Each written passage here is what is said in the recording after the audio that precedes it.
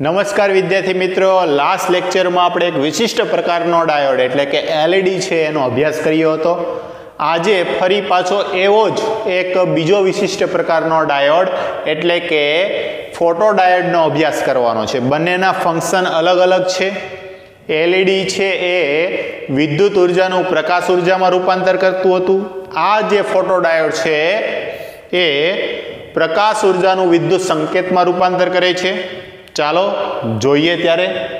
તો photo diode એના સિદ્ધાંત, રચના, કાર્યપદ્ધતિ અને ઉપયોગ જે રીતે આપણે એલઈડીમાં જોયા હતા એ રીતે ક્રમશઃ જોઈએ. તો સિદ્ધાંત શું છે? તો કે પ્રકાશ ઉર્જાનું છે વિદ્યુત સંકેતમાં રૂપાંતર કરે છે. રચના તો કે ફોટો ડાયોડની રચના છે સામાન્ય રીતે પીએન જંકશન ડાયોડ જેવી જ છે, પરંતુ તેમાં એક પીએન જંકશન ઉપર બારી જેવી રચના હશે. અહીંયા શું હશે? બારી જેવી રચના, અને તેનાથી તેના પર પ્રકાશ આપાત કરવામાં આવે છે. શું કરવામાં આવશે? પ્રકાશ. જ્યારે પ્રકાશ છે પીએન જંકશન ઉપર પડે છે ત્યારે એમાં રહેલા ઈએમએફમાં ફેરફાર આવે છે અને એના કારણે આપણને જે રિવર્સ બાયસ પ્રવાહ છે એ બદલાયેલો જોવા મળે છે. કઈ રીતે? એના માટે આપણે એની કાર્ય પદ્ધતિ જોઈએ. એ પહેલા કે ફોટો ડાયોડ છે એને રિવર્સ બાયસમાં કાર્યાન્વિત કરવામાં આવે છે. ફોટો ડાયોડ શેમાં? રિવર્સ બાયસમાં. જ્યારે એલઈડી જોયું હતું, એલઈડી કેમાં હતું? ફોરવર્ડ બાયસમાં. એટલે આ બધી વસ્તુ છે, નાની નાની વસ્તુ છે, તમે નોટ ડાઉન કરતા જજો. ફોટો ડાયોડ છે ક્યારે કાર્યરત કરવામાં આવે છે? તો કે રિવર્સ બાયસમાં એને કાર્યરત કરવામાં આવે છે. ચાલો કાર્ય પદ્ધતિ જોઈએ. તો કે સામાન્ય રીતે જો આપણે પીએન જંકશન ડાયોડ બનાવ્યો હોત તો પીએન જંકશન ડાયોડને જ્યારે રિવર્સ બાયસ કન્ડિશન આપવામાં આવે છે ત્યારે એમાં જે વહેતો પ્રવાહ છે કેવો છે? સંતૃપ્ત પ્રવાહ છે. આને ડાર્ક કરંટ પણ કહે છે, એટલે નોટ ડાઉન કરી લેજો. આ સંતૃપ્ત પ્રવાહ છે એના મૂલ્યોમાં આપણે ફેરફાર કરવો છે તો કઈ રીતે કરી શકીએ? એક તો એના પીએન જંકશન જે બને છે એ ડાયોડ પર આપણે પ્રકાશ આપાત કરી શકીએ, અથવા તો એ ડાયોડનું તાપમાન વધારી શકીએ. એટલે બે રીતે આના જે સંતૃપ્ત પ્રવાહ છે, આ સંતૃપ્ત પ્રવાહમાં આપણે બે રીતે છે બદલાવ કરી શકીએ છીએ. એક તો એ ડાયોડ પર પ્રકાશ આપાત કરીને અથવા તો એને તાપમાન વધારીને. હવે આપણા માટે સરળતાભર્યો વિકલ્પ છે એનું પર પ્રકાશ આપાત કરવો. તો શું થશે કે જ્યારે પીએન જંકશન ડાયોડ પર પ્રકાશ આપાત કરવામાં આવે છે ત્યારે આપાત પ્રકાશની ઉર્જા hν એટલે ઉર્જા થઈ ગઈ, એ પીએન જંકશનના એનર્જી ગેપ કરતાં વધારે હશે. પીએન જંકશનના એનર્જી ગેપના મૂલ્ય કરતાં વધારે હશે. ત્યારે શું થશે? તો કે આવા જે ફોટોન છે એ પીએન જંકશનમાં શોષાશે. હવે શોષાય તો શું થશે? તો કે પીએન જંકશનમાં ઇલેક્ટ્રોન અને હોલના જે જોડકાઓ હશે, આ રીતે પીએન જંકશનમાં અથવા તો પીએન જંકશન ડાયોડ છે એની નજીકમાં શું હશે? તો કે ઇલેક્ટ્રોન અને હોલ છે એકબીજા સાથે સહસંયોજક બંધથી જોડાયેલા હશે. આ સહસંયોજક બંધમાં રહેલા ઇલેક્ટ્રોન છે એ પૂરતી ઉર્જા મેળવશે. તેના પરિણામ સ્વરૂપે સહસંયોજક બંધમાં શું રચાશે? ભંગાણ રચાશે. ભંગાણ રચાય તો શું થશે? તો કે ઇલેક્ટ્રોન અને હોલના જોડકા ઉત્પન્ન થશે. હવે આ ઇલેક્ટ્રોન અને હોલના જોડકા ફરી પાછા પુનઃ સંયોજન પામે એ પહેલા જંકશનના બે છેડાઓ વચ્ચે વિદ્યુત ક્ષેત્ર આપણે છે એટલે કે રિવર્સ બાયસ લગાડી દઈશું. એટલે કે એન તરફનો છેડો બેટરીના ધન ધ્રુવ સાથે અને પી તરફનો છેડો ઋણ ધ્રુવ સાથે. તેના પરિણામ સ્વરૂપે શું થશે? તો કે વિદ્યુત ક્ષેત્રને કારણે ઇલેક્ટ્રોન અને હોલ પરસ્પર વિરુદ્ધ દિશામાં ગતિ કરશે. જો આ પી પ્રકારનો અર્ધવાહક છે તો અહીંયા મેજોરિટી ચાર્જ કરીએ એવા કોણ હશે? હોલ. જ્યારે માઇનોરિટી ચાર્જ કરીએ એવા ઇલેક્ટ્રોન. એવી રીતે અહીંયા એન પ્રકારનો મેજોરિટી ચાર્જ કરીએ એવા કોણ હશે? ઇલેક્ટ્રોન. માઇનોરિટી ચાર્જ કરીએ એવા હોલ. જ્યારે આપણે રિવર્સ બાયસ લાગુ પાડશું ત્યારે શું થશે? તો કે આ ધન વિદ્યુત ક્ષેત્રને કારણે આ ઇલેક્ટ્રોન છે વિદ્યુત ક્ષેત્રની વિરુદ્ધ દિશામાં એટલે આ દિશામાં આવશે. જ્યારે આ હોલ છે વિદ્યુત ક્ષેત્રની દિશામાં એટલે કે આ બાજુ જશે. એટલે એમ કહી શકીએ કે આ ઇલેક્ટ્રોન છે કઈ બાજુ જમા થાય છે? એન બાજુ, જ્યારે હોલ છે કઈ બાજુ જમા થશે? પી બાજુ. હવે જુઓ અહીંયા એક તો ઓલરેડી ઇલેક્ટ્રોનની સંખ્યા ઘનતા વધારે હતી, તેમ છતાં વધારાના ઇલેક્ટ્રોન અહીંયા આવ્યા, તો શું થઈ ગયું? તો કે આ બાજુ એન પ્રકારના આ બાજુ ઇલેક્ટ્રોનની સંખ્યા ઘનતામાં ખૂબ જ વધારો થયો, એટલે કે એની તાદાદ છે વધી ગઈ, અને તાદાદ જેની વધે એ શું કરે? પાવર બતાવે. તો શું થશે? તો કે અહીંયા ઇલેક્ટ્રોનની સંખ્યા ઘનતા વધી જશે, તેવી રીતે આ બાજુ હોલની સંખ્યા ઘનતા વધી જશે, અને તેના પરિણામ સ્વરૂપે તેના બે છેડાઓ વચ્ચે વિદ્યુત સ્થિતિમાનનો તફાવત પ્રસ્થાપિત થશે, એટલે કે ઈએમએફ ઉદ્ભવશે. શું ઉદ્ભવશે? ઈએમએફ, કે તેનાથી ઈએમએફ ઉદ્ભવશે. હવે જો બાહ્ય પરિપથમાં આપણે લોડ અવરોધ જોડેલો હશે તો અહીંથી પ્રવાહ છે વહેવા લાગશે, તો પ્રવાહ છે ક્યાં વસે? ધનથી ઋણ, એટલે અહીંથી આ રીતે છે પ્રવાહનું શું થશે? માફ કરજો, કે આમાંથી શું થશે? પ્રવાહ છે એ વહેવા લાગશે. તો આ પ્રવાહ જે વહે છે, આ પ્રવાહ વહે છે એ સામાન્ય રીતે નોર્મલ કન્ડિશનમાં આપણને જે પ્રવાહ મળતો હતો એના કરતાં કંઈક વધારે મળ્યો. એના કરતાં કેવો મળ્યો? કંઈક વધારે. સામાન્ય રીતે જ્યારે પીએન જંકશનને રિવર્સ બાયસમાં મૂકવામાં આવે ત્યારે જે પ્રવાહ મળતો હતો એના બદલે અહીંયા આના પર ફોટોન આપાત કર્યા. શું આપાત કર્યું? ફોટોન, એટલે કે પ્રકાશ, અને પ્રકાશ છે એ ફોટોન સ્વરૂપે હોય, આપણે ભણી ગયા છીએ. તો તેના પરિણામ સ્વરૂપે શું થશે? તો કે ઇલેક્ટ્રોન જે બાહ્ય પરિપથમાં પ્રવાહ છે એમાં વધારો થશે, એટલે કે રિવર્સ બાયસ પ્રવાહ. RBC, not a royal Challenger Bangalore, it's a reverse bias પ્રવાહ, અને રિવર્સ બાયસ પ્રવાહના મૂલ્યમાં શું થશે? વધારો થશે. તો આ રિવર્સ બાયસ પ્રવાહ છે કોના પર આધાર રાખે? તો કે સામાન્ય રીતે રિવર્સ બાયસ પ્રવાહ છે એ આપાત પ્રકાશની તીવ્રતા કેટલી છે એના પર આધાર રાખશે. આપણે જોઈ ગયા છીએ જેટલી તીવ્રતા વધારે તેટલા ઉત્સર્જાતા જે ઇલેક્ટ્રોનની સંખ્યા છે એ કેવી થઈ જશે? વધારે થઈ જશે. તેથી એવું કહી શકાય કે રિવર્સ બાયસ કરંટ છે એ આપાત પ્રકાશની તીવ્રતાના સમપ્રમાણમાં છે. જો તીવ્રતા વધારે તો રિવર્સ બાયસ કરંટ વધારે, જો તીવ્રતા ઓછી તો રિવર્સ બાયસ કરંટ ઓછો.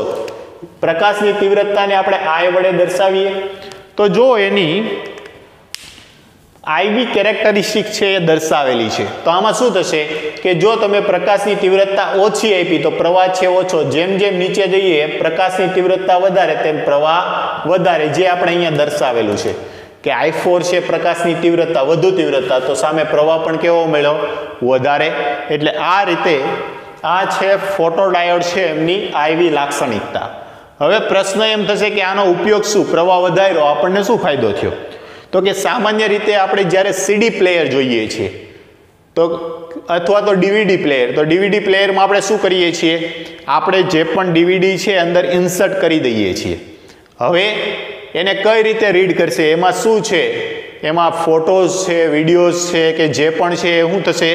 તો કઈ રીતે ડિટેક્ટ કરે? તો એના માટે નીચેના ભાગમાં એક નાનકડો એવો ફોટોડાયોડ હોય, એ એના ઉપર પ્રકાશ આપાત થશે અને એના કારણે ડિટેક્ટ કરશે કે અંદર શું માહિતી છે. એવું સેમ હાર્ડ ડિસ્કમાં પણ જોવા મળે. એટલે કે આવી દરેક જગ્યાએ છે ફોટોડાયોડ છે વપરાતો હોય. તો એના ઉપયોગો સીડી પ્લેયરમાં, કોમ્પ્યુટરની અંદર હાર્ડ ડિસ્ક હોય, હાર્ડ ડિસ્કમાં, સિક્યુરિટી સિસ્ટમમાં કઈ રીતે? ઘણી વખત છે એવી જગ્યાઓ છે કે જ્યાં છે ફોટોડાયોડ લગાવવામાં આવે, એટલે કે અહીંયા એક બાજુ છે ફોટોડાયોડ હશે, આ બાજુ છે લાઇટનો એક સોર્સ હશે, અને આ જે દરવાજો જ્યાં સિક્યુરિટી રાખવી છે એમાં ઉપર હશે. હવે શું થશે? અહીંથી એક ધારો પ્રકાશ છે ફોટોડાયોડ ઉપર છે એ પડ્યા કરતો હશે, અને આ ફોટોડાયોડનું આઉટપુટ છે ક્યાં આપી દીધું હશે? એક બઝર આયર, એક સિગ્નલ આપી દીધું હશે. એક ધારો પ્રકાશ, આમાંથી કોઈ વ્યક્તિ પસાર થયો, તો શું થશે? આ જે પ્રકાશ પડતો હતો એ કપાઈ જશે, એટલે કે આઉટપુટમાં જે રિવર્સ બાયસ કરંટ મળે છે એના મૂલ્યમાં તફાવત આવશે. એના પરિણામે પેલું છે હૂટર છે એ એક્ટિવ થઈ જશે. એટલે કે આવી જગ્યાએ એક સિક્યુરિટી પર્પઝ માટે પણ છે આ છે ઉપયોગ કરતા હોય છે. એવું સેમ આપણે જ્યારે મોલમાં જઈએ છીએ ત્યારે મોલમાં જોયું હોય છે કે ઘણો લાંબા સમય સુધી જો કોઈ એ સ્ટ્રેચર છે એના ઉપર કોઈ છે પસાર નથી થયું તો એ બંધ હશે એલિવેટર. પરંતુ જેવા તમે એ એલિવેટરની નજીક પહોંચશો ને એની જે આગળની ફ્રેમ છે એમાં પ્રવેશ કરશો, ઓટોમેટિક છે એલિવેટર છે કેવી થઈ જાય છે, ચાલુ થઈ જાય છે. તો અહીંયા પણ જે નીચેના ભાગ છે ત્યાં નોંધ કરજો, ત્યાં શું હોય છે, ફોટોડાયોડ રાખેલો હોય છે, કે જેના પરિણામ સ્વરૂપે તમે જેવા જ અહીંથી પસાર થશો ઓટોમેટિક છે એલિવેટર શું થઈ જશે, ચાલુ થઈ જશે. એટલે આ છે આ બધા ફોટોડાયોડના ઉપયોગ. ફરીવાર જો ફોટોડાયોડના જે પણ કાર્ય પદ્ધતિ છે એ તમે યાદ રાખી લેશો તો એ સેમ આપણને થોડી વાર પછી આપણે શું ભણવાના છીએ, તો કે સોલાર સેલ, એમાં સેમ કાર્ય પદ્ધતિ આવે છે. એટલે ફરી એકવાર છે તમે ધ્યાન આપો. શું છે કાર્ય પદ્ધતિ? તો કે સામાન્ય રીતે ફોટોડાયોડ પીએન જંકશન ડાયોડ છે એને રિવર્સ બાયસ આપવામાં આવે ત્યારે જે પ્રવાહ મળે છે એના કરતાં આપણે જે એના ઉપર જો પ્રકાશ આપાત કરશું અથવા તો એનું તાપમાન વધારશું તો એના પરિણામ સ્વરૂપે પ્રવાહમાં શું કરી શકીએ છીએ, આપણે બદલાવ લાવી શકીએ, એટલે પ્રવાહમાં વધારો થશે. તો કે જ્યારે પીએન જંકશન ડાયોડ પર ફોટોન આપાત કરવામાં આવે છે ત્યારે આ ફોટોનનું આ પીએન જંકશનની આસપાસમાં રહેલા સહસંયોજક બંધ દ્વારા શોષણ થાય છે અને એના પરિણામ સ્વરૂપે સહસંયોજક બંધમાં ભંગાણ સર્જાશે. આ ભંગાણ સર્જાવાને કારણે ઇલેક્ટ્રોન અને હોલ છે પરસ્પર વિરુદ્ધ દિશામાં ગતિ કરશે અને આ વિરુદ્ધ ગતિને કારણે ઇલેક્ટ્રોન છે એન બાજુ તરફ, હોલ છે પી બાજુ તરફ ભેગો થશે. તેના પરિણામ સ્વરૂપે આમના બે છેડાઓ વચ્ચે ઈએમએફ ઉત્પન્ન થશે અને ઈએમએફને કારણે પ્રવાહ વહેશે. જો પરિપથમાં લોડ અવરોધ જોડેલો હશે તો આ પ્રવાહ છે બાહ્ય પરિપથમાંથી વહેવાનું ચાલુ થશે અને આ પ્રવાહને આપણે કહીએ છીએ રિવર્સ બેકગ્રાઉન્ડ કરંટ. હવે આ પ્રવાહનું મૂલ્ય છે કોના ઉપર આધાર રાખે છે, તો કે આપાત પ્રકાશની તીવ્રતા આઈના સમપ્રમાણમાં હોય છે. તીવ્રતા વધુ તો રિવર્સ બાયસ કરંટ વધુ, તીવ્રતા ઓછી તો રિવર્સ બાયસ કરંટ ઓછો. આવી કેરેક્ટરિસ્ટિક દર્શાવેલી છે અને એના ઉપયોગો સીડી પ્લેયર, કોમ્પ્યુટર, ઓપ્ટિકલ કોમ્યુનિકેશન અને સિક્યુરિટી ક્ષેત્રે છે એમનો ઉપયોગ થાય છે. જો વિદ્યાર્થી મિત્રો એક વાત નોટ ડાઉન કરવા જેવી, આપણે જે લાઇટ એમિટેડ ડાયોડ જોયો તો એને ફોરવર્ડ બાયસ ઉપર કાર્યરત કરવામાં આવતો હતો, આમને કેમાં કરવામાં આવે છે, રિવર્સ બાયસમાં. તો પ્રશ્ન એમ થશે કે સર અહીંયા તો આપણે પ્રવાહના મૂલ્યમાં જ વધારો કરવો છે, તો આને હું ફોરવર્ડ બાયસ આપું તો સ્વાભાવિક વાત છે, ફોરવર્ડ બાયસમાં પ્રવાહ છે મિલી એમ્પિયરના ક્રમનો મળે, રિવર્સ બાયસમાં પ્રવાહ માઇક્રો એમ્પિયરના ક્રમનો મળે, તો મારે તો પ્રવાહ જ વધારે જોતો છે, તો હું એ જ ના કરું. તો એવો જ સેમ પ્રશ્ન છે જે તમારા મનમાં ઉદ્ભવ્યો, એના નિરાકરણ માટે એનસીઆરટીએ છે એક ઉદાહરણ આપ્યું છે. ઉદાહરણ 14.6 કે રિવર્સ બાયસમાં પ્રવાહ છે એ માઇક્રો એમ્પિયરના ક્રમનો મળે છે, તેની સરખામણીમાં ફોરવર્ડ બાયસમાં પ્રવાહ છે મિલી એમ્પિયરના ક્રમનો મળે છે, એટલે કે વધુ હોય છે. તો શા માટે ફોટોડાયોડનો ઉપયોગ છે રિવર્સ બાયસમાં કરવામાં આવતો નથી? ચાલો જોઈએ આ પ્રશ્ન. હવે આ ફોટોડાયોડ છે એક પ્રકારનો પીએન જંકશન ડાયોડ જ છે. જોવો અહીંયા આ પી તરફ છે, આ એન તરફ છે, કોઈ પણ એકની સાપેક્ષે હું છે તમને ઉદાહરણ છે સમજાવું છું. ધારો કે મેં એન પ્રકારનો અર્ધવાહક લીધો, આ એન પ્રકારનો અર્ધવાહક, તો આ એન પ્રકારના અર્ધવાહકમાં કોની સંખ્યા ઘનતા વધારે? બોલો, એન પ્રકારમાં તો કે N E greater than N H, ઇલેક્ટ્રોનની સંખ્યા ઘનતા કેવી હશે? હોલની સરખામણીમાં વધારે. હવે તમે શું કરો છો, આના ઉપર તમે છે પ્રકાશ આપાત કરો છો. પ્રકાશ આપાત કરશો એટલે એના પરિણામે સહસંયોજક બંધમાં ભંગાણ સર્જાશે અને એના કારણે નવા ઉદ્ભવતા ઇલેક્ટ્રોન અને હોલના જોડકા ઉત્પન્ન થશે. આ ઇલેક્ટ્રોન અને હોલના જોડકા જે ઉત્પન્ન થશે એ સમાન સંખ્યામાં હશે. સમાન સંખ્યામાં એટલે કે પ્રકાશ આપાત કરતા શું થશે? ઇલેક્ટ્રોન અને હોલના જોડકા ઉત્પન્ન થશે. એટલે એવું કહી શકીએ કે જેટલા એન ઉત્પન્ન થયા એટલા જ હોલ પણ ઉત્પન્ન થયા હશે, જેટલા ઇલેક્ટ્રોન ઉત્પન્ન થયા એટલા જ શું થઈ ગયા હશે? હોલ ઉત્પન્ન થઈ ગયા હશે. પ્રારંભિક જે સંખ્યા છે હું ધારો કે દર્શાવું છું, ઇલેક્ટ્રોન માટે એન અને હોલ માટે એચ. કે આ ઇલેક્ટ્રોનની સંખ્યા ઘનતા વધારે છે હોલ કરતા. ઓકે, તો જુઓ પહેલાં ઓલરેડી એટલી હતી, હવે એમાં આટલો વધારો થયો, તો હવે નવી સંખ્યા ઘનતા કેટલી આવી? તો કે ઇલેક્ટ્રોન માટે n બરાબર n તો હતું જ તે પ્લસ ડેલ્ટા n, હોલ માટે h તો હતું જ તે h પ્લસ ડેલ્ટા h, આટલું એનું મૂલ્ય મળ્યું. હવે આનું સાપેક્ષ પ્રમાણ લ્યો. સાપેક્ષ પ્રમાણ એટલે કે કેટલો વધારો થયો. આપણે 11માં છે સાપેક્ષ ત્રુટી છે એવું લેતા હતા, એવી રીતે આની ત્રુટી લઈએ કેટલી આવે છે. તો જો ઇલેક્ટ્રોન માટે કઈ રીતે લઈ શકીએ? તો કે ઇલેક્ટ્રોન માટે ડેલ્ટા n ના છેદમાં n, એટલે આ n નું સાપેક્ષ પ્રમાણ આવ્યું, આને ટકાવારીમાં લઈ લો તો ગુણ્યા શું કરવા પડશે? 100. એટલે ત્યારે આપણે સાપેક્ષને ડેલ્ટા વડે દર્શાવતો હતો, ડેલ્ટા n. તેવી રીતે હોલ માટે શું આવશે? Delta h is equal to delta h upon h. Okay, જો આ બેવનો ઉદ્ભવતો પ્રમાણ છે એક સરખો છે, એટલે બેવના અંશ એક સરખા છે. છેદની વાત કરીએ તો છેદ છે એ મોટો છે. જો જેનો છેદ મોટો એમાં આખા પરિણામનું આઉટપુટ છે કેવું આવશે? નાનું આવશે. એવી જ રીતે એનની સાપેક્ષે હોલની જે મૂલ્ય છે ઓછું છે. આ હોલનું મૂલ્ય જો ઓછું હોય, હોલનું મૂલ્ય ઓછું, તો સામે આપણને જે જવાબ મળે છે DH નો એ કેટલો મળશે? વધારે મળશે. તો સ્વાભાવિક વાત થઈ ગયું કે હોલને કારણે અહીંયા છે પ્રવાહ મળે છે, અને હોલ છે એ n પ્રકારના અર્ધવાહકમાં કેવો છે? તો કે માઇનોરિટી ચાર્જ કર્યા છે કે નથી છે? કેવો છે? Minority charge career. અને જો માઇનોરિટી ચાર્જ કરિયરને કારણે પ્રવાહ મળતો હોય તો આપણને ખબર જ છે કે આવું ક્યાં મળે? તો કે રિવર્સ બાયસમાં. ક્યાં આવું પોસિબલ છે? રિવર્સ બાયસમાં. જોયું તું આપણે જ્યારે ફોરવર્ડ બાયસ અને રિવર્સ બાયસ જોયું ત્યારે યાદ કરો. ફોરવર્ડ બાયસમાં શું થાય છે? તો કે ફોરવર્ડ બાયસમાં મેજોરિટી ચાર્જ કરિયરને કારણે પ્રવાહ મળે છે, તેથી એ મિલી એમ્પિયરના ક્રમનો હોય છે. એને આપણે માઇનોરિટી ઇન્જેક્શન છે એવું નામ આપ્યું હતું. જ્યારે રિવર્સ બાયસમાં હોય છે ત્યારે માઇનોરિટી ચાર્જ કરિયરને કારણે પ્રવાહ મળે છે, અને એને આપણે મેજોરિટી ઇન્જેક્શન છે એવું નામ આપ્યું હતું. તો અહીંયા પ્રવાહ છે કોના કારણે મળે છે? માઇનોરિટી ચાર્જ કરિયરને કારણે. ધેટ્સ વાય આપણે એને કેવો જ રાખવો પડે? રિવર્સ બાયસમાં કાર્યરત કરવો પડે. ઓકે, સમજાઈ ગયું? ચાલો ફટાફટ છે આ બોર્ડ પરની જે ફોટો ડાયોડ અને આ ઉદાહરણ છે તમારી ફેરબુકમાં છે લખી નાખો. જો આ જે મુદ્દાઓ જે મેં રાઉન્ડ અપ કર્યા છે, મુદ્દાઓ તમારે તમારી ભાષામાં લખી અને ઉતારવાના છે. આવી રીતે બોર્ડમાં પૂછાઈને આવું નહીં લખતા. તમારી બુકમાં સમજવા માટે ભલે લખો, આ યાદ રાખવા માટે સરળતાથી યાદ રહી જાય એના માટેની આ પેટર્ન છે. ઓકે, લખી નાખો. વિદ્યાર્થી મિત્રો, હવે આપણે જોવાનું છે સોલાર સેલ. હવે એના સિદ્ધાંત, રચના અને કાર્ય પદ્ધતિ છે એનો ક્રમશઃ અભ્યાસ કરીએ. તો કે સિદ્ધાંત શું છે?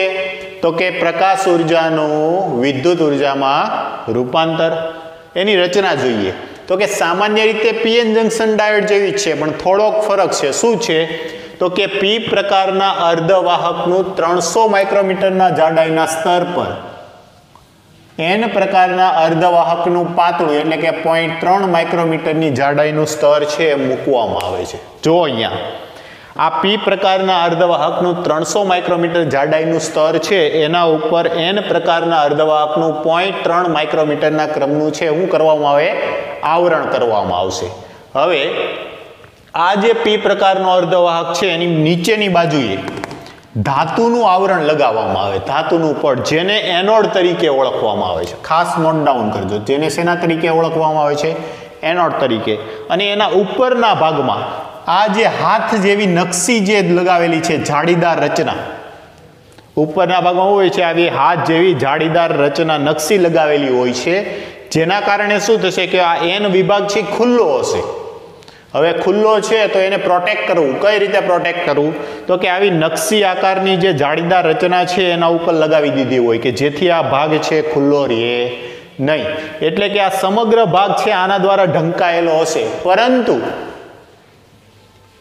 આ આખો ભાગ છે એ આવરી લેશે આ નકશી છે, પરંતુ તે માત્ર 15% કરતાં પણ ઓછી જગ્યા રોકશે. એન પ્રકારનો અર્ધવાહકનું જે ઉપરનું લેયર છે મોટે ભાગે કેવું હશે? ખુલ્લું. 15% કરતાં ઓછો ભાગ છે આ નકશી દ્વારા ઢકાયેલો હશે, જેનાથી શું થશે તો કે વધુમાં વધુ પ્રકાશ છે આ એન પ્રકારના અર્ધવાહક પર પડે અને વગેરે કોઈ ઉર્જા ગુમાવ્યા વગર સીધી જ ક્યાં આપી દે? આ પીએન જંકશન જે રચાશે એમને આપી દે. તેથી એન વિભાગ છે પાતળો રાખવામાં આવે છે. જો આકૃતિમાં જે આ સોલાર સેલ છે દર્શાવેલો છે, આ પી પ્રકારનો ભાગ, આ એન પ્રકારનો ભાગ, વચ્ચેનું આ જંકશન છે જે આ વચ્ચેનું ભાગ છે એના ઉપર પ્રકાશ આપાત થશે. એન લેયર છે પાતળું હશે, સીધી બધો જ પ્રકાશ છે ક્યાં પડશે તો કે આ પીએન જંકશન પર પડશે. હવે થશે શું?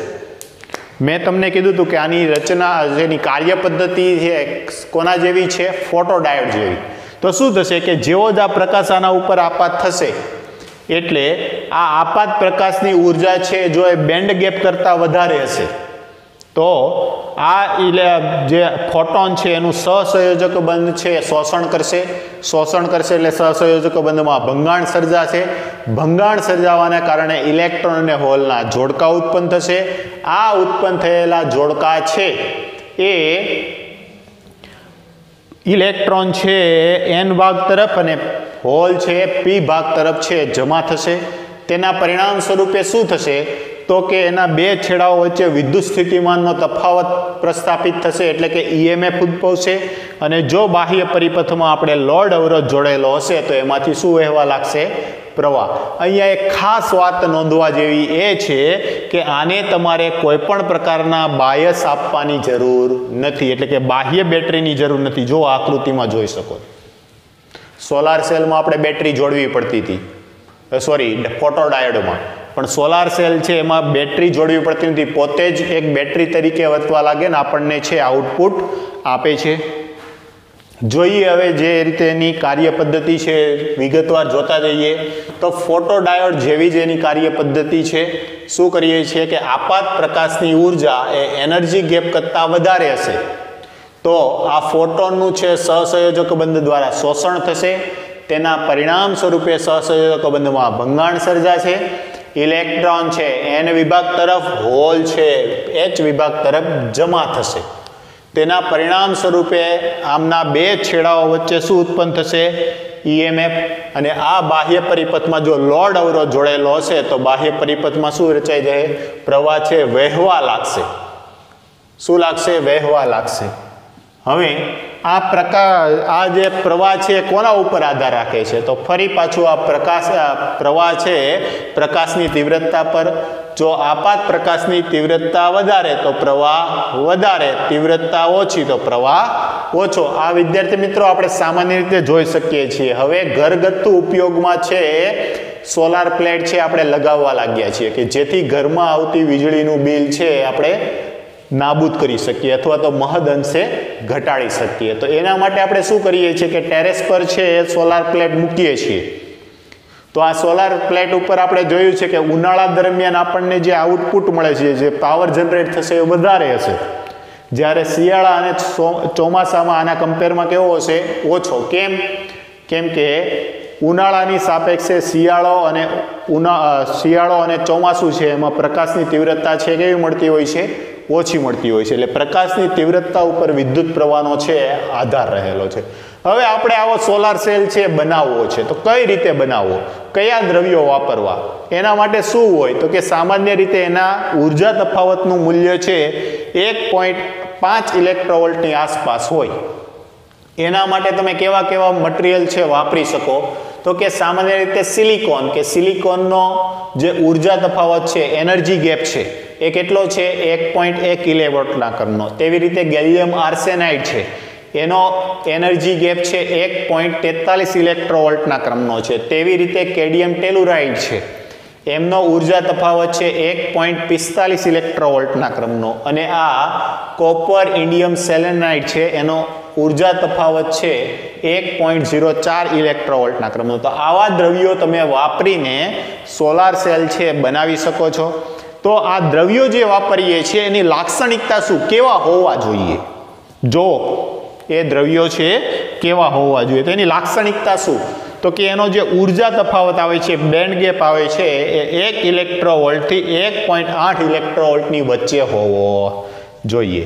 એ વધુ પ્રકાશનું શોષણ કરતો હોવો જોઈએ, એની વાહકતા છે ઊંચી હોવી જોઈએ, એ કિંમતમાં છે સસ્તો હોવો જોઈએ અને સરળતાથી મળી રહે એવો હોવો જોઈએ. તો આ 5 લાક્ષણિકતાઓ છે જે દ્રવ્ય તરીકે આપણે પસંદ કરશું સોલાર સેલ બનાવવા માટે. એના માટે ફરી પાછું બેન્ડ ગેપ છે એ 1 ઇલેક્ટ્રોવોલ્ટથી 1.8 ઇલેક્ટ્રોવોલ્ટની વચ્ચે હોવો જોઈએ, તે પ્રકાશ શોષણ કરવાની ક્ષમતા છે વધારે હોવી જોઈએ, એ કિંમતમાં સસ્તો હોવો જોઈએ, એ સરળતાથી પ્રાપ્ત થાય તેવો હોવો જોઈએ અને એની વાહકતા કેવી હોવી જોઈએ? ઊંચી હોવી જોઈએ. ઉપયોગોની વાત કરીએ તો ઉપયોગો છે તમે ખૂબ સારી રીતે જાણો છો. જો તો કે અહીંથી જે પણ સેટેલાઇટ એટલે કે ઉપગ્રહો છે આપણે છોડીએ છીએ એમાં ઉર્જા સંચાલન તરીકે શું લાગેલું હોય છે? સોલાર સેલ લાગેલા હોય છે. એટલે ઉપગ્રહોમાં પ્રકાશ ઉર્જા મેળવવા માટે, કેમ કે અહીંથી આપણે કોઈ ઉપગ્રહ છે છોડ્યો તો આ ઉપગ્રહ અંદર જે કાર્ય કરે છે અને એના સિગ્નલો ધરતી પર મોકલે છે, એટલે એ કાર્યરત કરવા માટે એમાં જે સિસ્ટમ છે એને કાર્યરત કરવા માટે સોલાર સેલ છે લગાવેલી હોય છે ઉપગ્રહોમાં. તેવી રીતે અવકાશીય વાહનો છે એના માટે સ્ટ્રીટ લાઇટમાં પણ હવે આપણે સોલાર LED છે આપણે જોઈ છે. તેવી રીતે ઔદ્યોગિક અને કોમર્શિયલ ક્ષેત્રે પણ પાવર મેળવવા માટે એટલે કે વિદ્યુત પ્રવાહ મેળવવા માટે આનો ઉપયોગ થાય છે. તે સિવાય ઘડિયાળમાં અને કોમ્પ્યુટરમાં કેલ્ક્યુલેટરની જે નાનકડી એવી બાર હોય છે, જે મેઇન ડિસ્પ્લે એની બાજુમાં નાનકડી એવી બાર, એ પણ એક પ્રકારનું સોલાર સેલ જ છે. શું થશે? તમારું કેલ્ક્યુલેટર છે વ્યવસ્થિત ડિજિટ નથી બતાવતું તો તમે એને ક્યાં મૂકી દો? તડકા પર મૂકી દો એટલે વ્યવસ્થિત છે બતાવવા લાગશે. તો આ હતો સોલાર સેલ. હવે આ સોલાર સેલ છે એમની સંજ્ઞા શું? આપણે ફોટોડાયોડની પણ આપતા ભૂલી ગયા હતા, બંનેની જોઈ લઈએ. તો જો હું અહીંયા સોલાર સેલની છે સંજ્ઞા બતાવું છું. તો સોલાર સેલની સંજ્ઞા છે કંઈક આવી હોય છે અને આના ઉપર છે પ્રકાશ આપાત થતો એવી રીતે. આ છે સોલાર સેલની સંજ્ઞા છે. વચ્ચે શેના જેવું નિશાન છે? બેટરી જેવું. આ કોની છે? સોલાર સેલની સંજ્ઞા છે. તેવી જ રીતે જો ફોટોડાયોડની સંજ્ઞા જોઈએ, ફોટોડાયોડની સંજ્ઞા, તો ફોટોડાયોડ છે સામાન્ય રીતે પીએન જંકશન જેવો જ ડાયોડ છે, એટલે પીએન જંકશન જ તમારે દોરી દેવાનું. પરંતુ આમાં તફાવત એ હશે કે તમારે બહારથી શું આપવું પડે છે? પ્રકાશ આપાત કરવો પડશે. એટલે આ રીતે પ્રકાશની સાઇન છે ઉપર દર્શાવી દેવાની. આ છે ફોટોડાયોડની સંજ્ઞા. તો વિદ્યાર્થી મિત્રો, આશા રાખું છું કે તમને આ થિયરી છે સમજ પડી ગઈ હશે. જો આ બધી જ વસ્તુઓ છે ખાસ તમારે પહેલાં એકવાર છે વિડીયો જોઈ લેવાનો છે, થિયરીઓ સમજીને લખી નાખવાની છે અને ફરી પાછો એકવાર છે વિડીયો જોઈ લેવાનો છે. આ બધી જ થિયરીઓ એવી છે કે તમારે એને વારંવાર છે એને રિવાઇઝ કરતી રહેવી પડશે, તો છે તમને યાદ રહેશે. ભણશો ત્યારે ગેરંટી છે કે તમને યાદ રહી જશે, આવડી જશે, પણ સમય જતાં છે શું થતું હોય છે? ભૂલાતું હોય છે. એટલે રિવિઝન કરવાનું ભૂલતા નહીં. કે બોર્ડ પરનો છે સ્ક્રીનશોટ લઈ લો. ચાલો.